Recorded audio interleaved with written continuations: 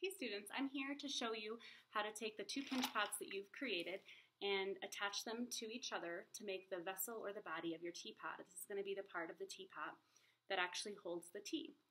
So I have my two pinch pots. I have paddled them and I've smoothed them out with my sponge, and I'm satisfied with their overall form, so I'm ready to attach them to each other.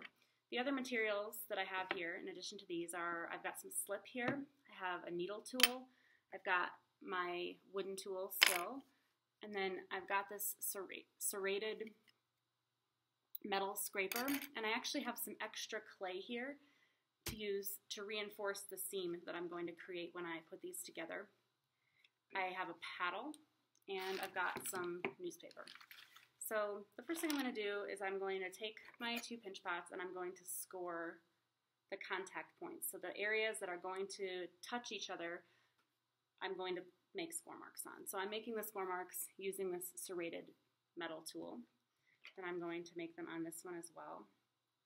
The other option for making score marks is to make tiny ticks going one direction, so making hatch marks, and then hatching back in the other direction will make a nice scored surface as well.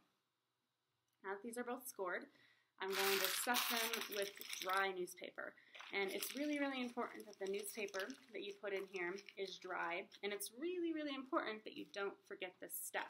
Because if you were to put wet newspaper in here, what would happen is your teapot, everything would be going well, or you'd think it was going well, but then your teapot would actually end up collapsing because the wet newspaper would not support it, and it would actually turn the inside of your teapot into slip and make it collapse.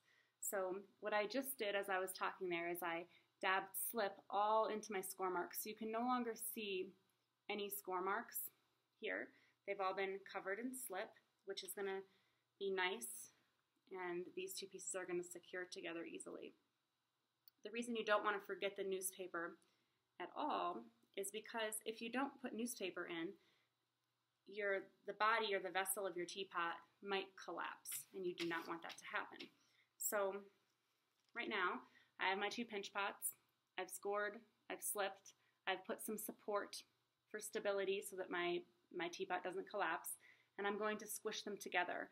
And when I do that, I'm just going to kind of wiggle them and apply gentle but firm pressure, and I'm going to kind of rotate and look around for any holes or spaces and kind of push those together more. So now I've got this, and right now I wouldn't really be able to work with this. So I've got this coil of clay that I made with my extra clay, the extra wet clay. That's what you're going to use this for. You're going to roll a coil, and then you are going to really, really apply pressure and squish it onto your seam all the way around until you've reached the other end. If you don't have a long enough coil, my coil was too long, you could just use some of this. Just kidding. No, you just make another coil and keep squishing around. So now this is not looking very finished, so without slip, without water, what I'm going to do is start pulling the clay from the coil up onto my pinch pot like this, and I'm closing that seam completely. I'm trying to squish out any little air pockets that might have made themselves, and I'm going to go around the top. I'm just kind of rolling this here on the table. And I'm working a little bit quickly because this is a video. If I were making a real teapot, I would actually probably take a little bit more time. And do not worry if it seems like your teapot or the vessel of your teapot is kind of collapsing here in the middle, or there's a weird indentation. The areas where the slip is squeezing out too much, I'm having trouble pulling the clay because it's hard to manipulate the wet clay, but it's working. So I've gone all the way around now, but it doesn't look amazing yet, but it will in a second. So now I actually have the ability to kind of manipulate this, change its form, make it into what I want it to be. So I would now look at my sketches and my ideas, and I would just kind of look at this as an object and see how can I turn this shape into the body or the vessel of my teapot. And I would be doing some visualization right now, and I would be looking at my process journal to kind of examine and maybe compare this to my drawings. How does this compare? Will this be upright? Will it be like this? Will it be tilted in this direction when it's complete?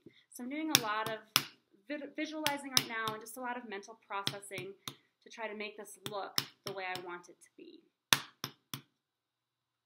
And so my teapot is going to be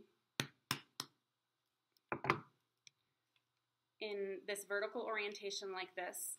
And so what I can do now that I've kind of got it into the basic form that I want is I can make that decision by plopping it down and creating a flat base. And then I can continue manipulating this and making the overall form what I want it to be. You could make it more circular. You can really do a lot of things with the clay at this point. It's kind of surprising how much you can move and change it. And that seam won't break if you really squished it well. So I am finally getting the form that I want.